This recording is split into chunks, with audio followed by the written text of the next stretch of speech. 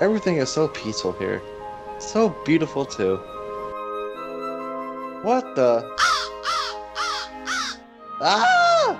Ah! Ah! Ah!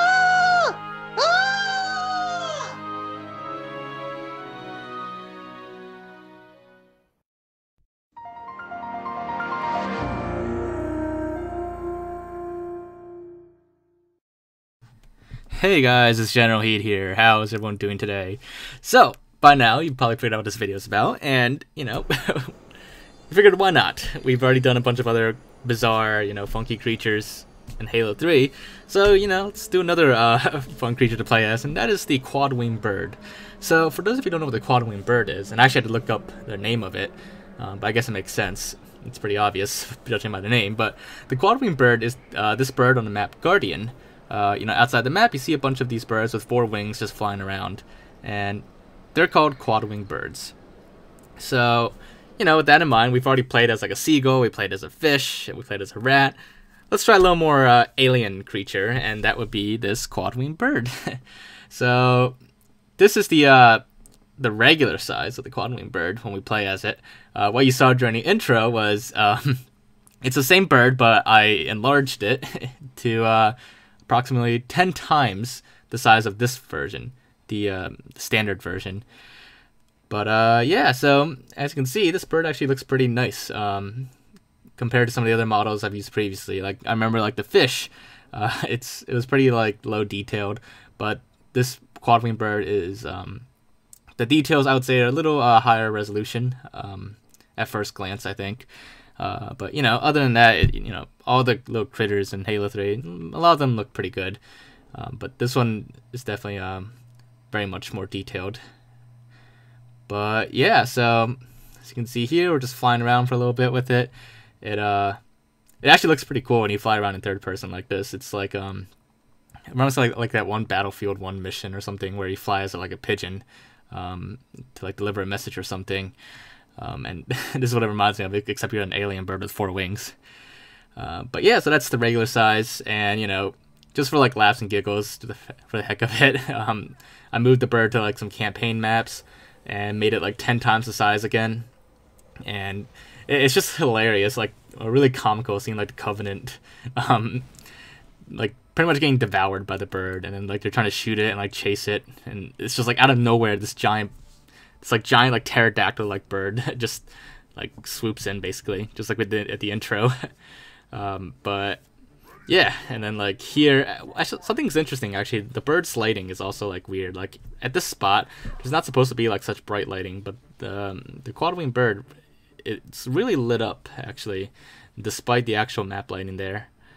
So it's a little interesting tidbit about the bird. Just like the fish though, if you make it too big and you switch to a third-person camera, the camera can only zoom out so much under like the standard settings. So that's why like when I'm in third person, it doesn't look too great. Like it's like zoomed in really close, and of course up close you can see that like it's actually pretty low detailed textures. But this time at least for the campaign, I made the bird go slow enough so that go to free camera mode. So a few things to know. In this case, I just simply replaced the Spartan or Master Chief with the bird, so that's why the bird's basically just hopping and bouncing around. But pretty much like all the other creatures, the bird cannot pick up weapons, it can't use weapons, it can't throw grenades or anything, can't use vehicles, of course. And then, like the fish, I didn't make the dead body giant, I just kept the default so guys can get an idea of what it looks like. But when it dies, it actually breaks up into a few pieces, the body and the wing. But yeah, so far the rat is the only creature in Halo 3, so far, that can pick up, hold, and use weapons for some strange reasons, though, that I cannot fathom why. But yeah, so in our previous videos, we've done like the Warthog run each time with these creatures. This time, I figured we'd mix it up a little bit, and I replaced Guilty Sparta during the final boss fight with the giant bird. This one's only 5 times the size, because when I did 10 times the size, it was way too big. But 5 times is actually okay, quote unquote. And yeah, you're basically doing like a giant boss fight against a giant like pterodactyl. And like here in first person, like when it gets really up close to you, like its beak, it looks like it's about to eat you or something. Until Johnson hits it with his laser.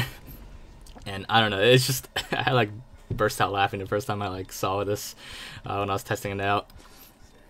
It actually works pretty well for Guilty Spark to be like this giant bird. However, and pretty much for the same reason that you can't hold or use weapons as the bird, this bird version of Guilty Spark also cannot fire its beams at you, but it can still use the gravity field to push you back away from the console there. But other than that, it can't attack you. It just kind of floats there and floats and sputters basically. And then when you blow it up finally, and it just kind of goes poof aside from the explosion. But yeah, so there you guys have it. That is what it's like to play as the Quadwing Bird from the map Guardian. Both regular size and extra large, essentially. Or rather, 10 times the size. But yeah, so if you guys found that to be interesting and or amusing, make sure to leave a like. Leave your thoughts in the comments. Just anything else you need to check out or try out, or any other creature you want me to play as next. Just let me know in the comments, and I'll do my best to get around to it eventually. But yeah, so if you haven't already, other than that, just make sure to subscribe if you, if you haven't already, and then I will see you guys next time. Bye, guys.